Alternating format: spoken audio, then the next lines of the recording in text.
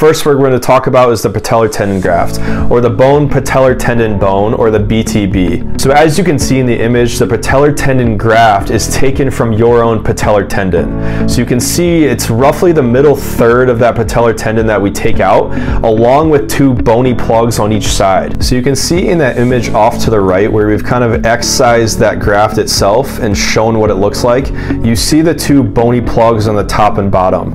So because those come from the kneecap and the tibia, or the shin bone, when we go and insert this graft into the joint, we have two bony blocks on each side, which provides a significant amount of stability when we go to insert this graft back into the joint where the native ACL was. So those two bony blocks on each end of that tendon, this is one of the reasons why the patellar tendon graft is considered to still be the gold standard, and one of the reasons why it's considered to be the most stable graft.